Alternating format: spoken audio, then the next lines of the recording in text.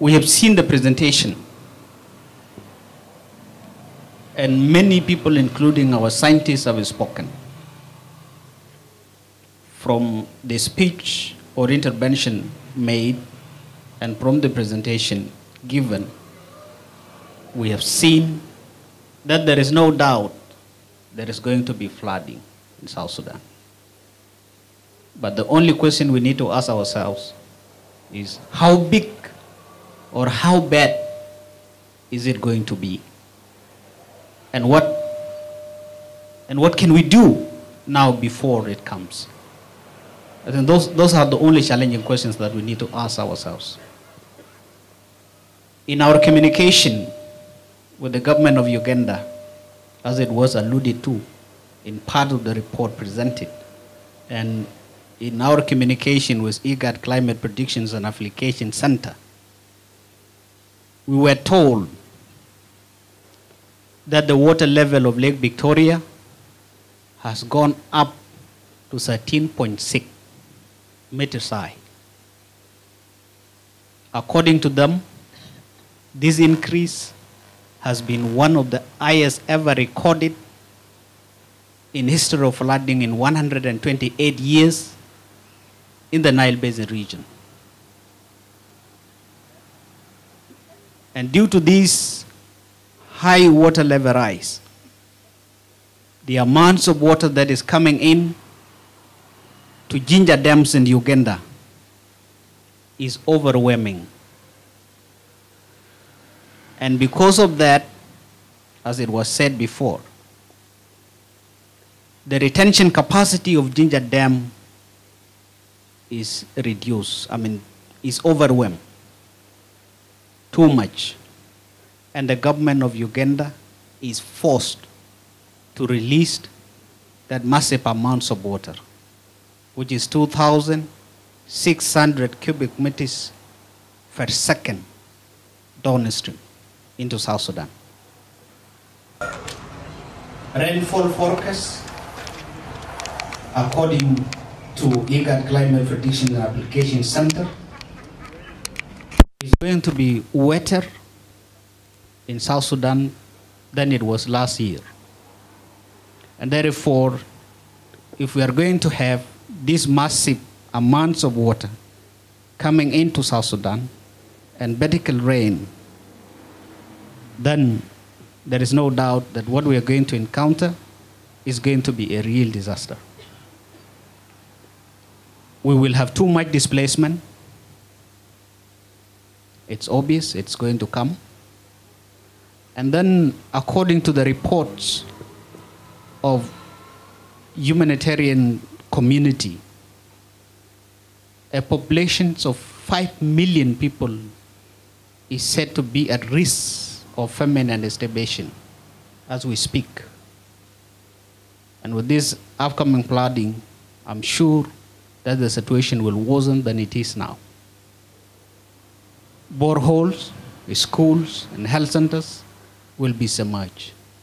There will be disruptions in road transport and air transport, as it was the case in 2020, 2022, 2021.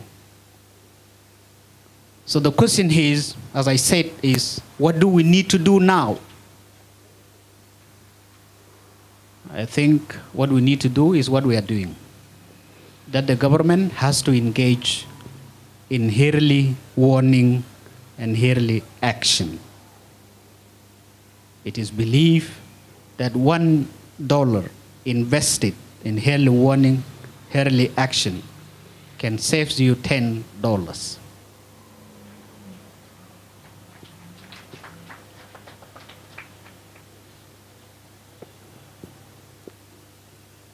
As Ministry of Water Resources and Irrigation, I think you have seen the letter that we have written and sent out. We're very much committed to ensuring that the risk is mitigated.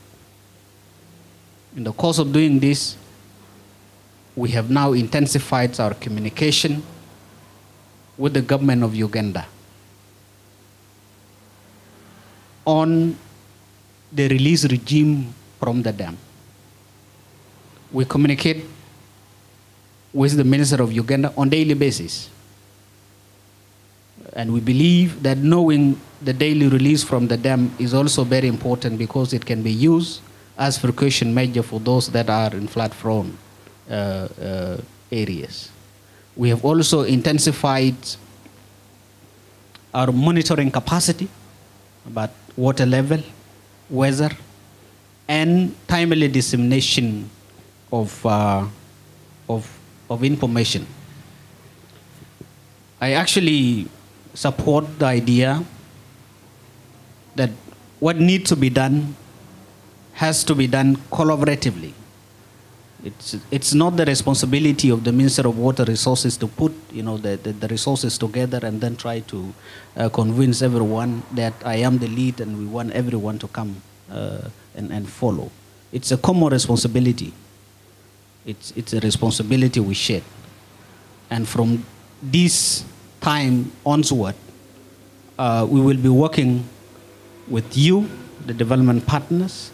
We will be working with the foreign governments.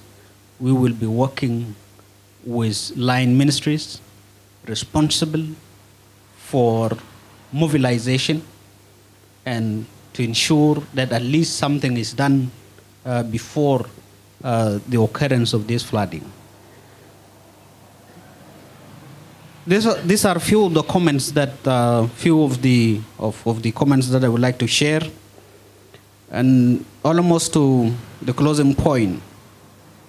I would like to give some explanation, let me say clarifications about questions asked by some of the speakers who spoke, who have asked it question, especially there was a question that one of the person who asked the question was saying that he read one of the reports, and in that report he saw an allocations of water of the Nile, probably among Egypt, Sudan, Ethiopia, but he has not seen an allocations of this water to us. And I said before that this question is a policy question and it cannot be answered by the technical committee. I will be short in giving you the precise and correct answer of this. First, the 1959 agreement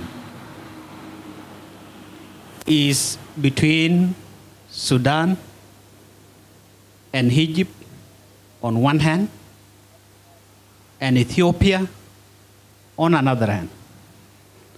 And the agreement is on the Blue Nile. South Sudan, as we have come out from Sudan, is not a part of Blue Nile. We are not a part of Blue Nile. And not only this, if there is also a need for us to discuss the 1959 agreement, South Sudan cannot make its comment on this 1959 agreement at this time.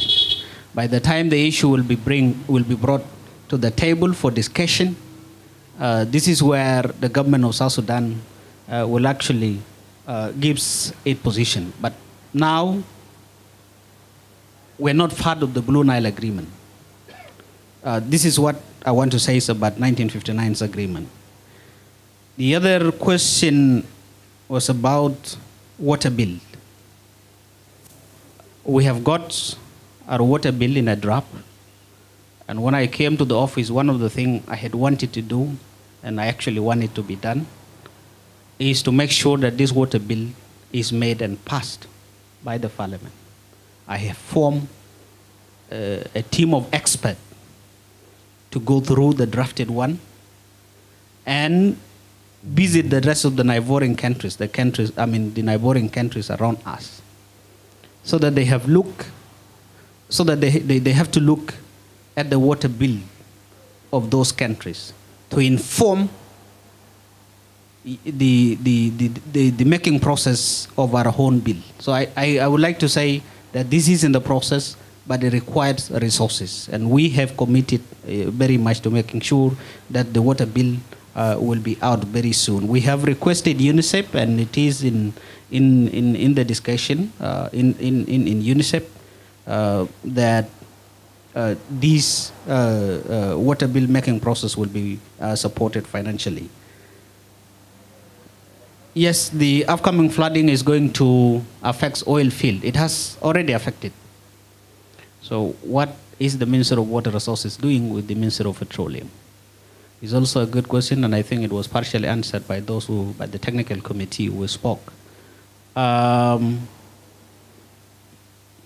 When oil fields in 2020, in 2019, 2021 were flooded, I think the Minister of Petroleum and the government became very much concerned. And as a result of that, the government commit to carrying out feasibility studies. And in doing that feasibility studies, the Ministry of Water Resources and Irrigation became part of the feasibility studies. However, there is no report of what progress the feasibility study has gone. But on our part, we went to NBI, to the Nile Basin Initiative. We have asked them for support, and generously the Nile Basin has responded by funding a project called Eastern Nile Cooperation Projects, if I'm not mistaken. So this project has feasibility study aspect that will inform the decision of what needs to be done to make sure that oil field is protected from flooding. I think with the question posed, I don't need to go further. I can stop here. And lastly, I thank the Undersecretary of the Ministry of Water Resources, Honorable Peter Mal, for working day and night to make sure that we have got this website that we're going to launch shortly. For any one of you who want to know more about us, more about our funding opportunities, more about our projects and daily activities, please, we are available on the website. And at this stage, I would like to say that the official website of the Ministry of Water Resources is officially launched. Thank you.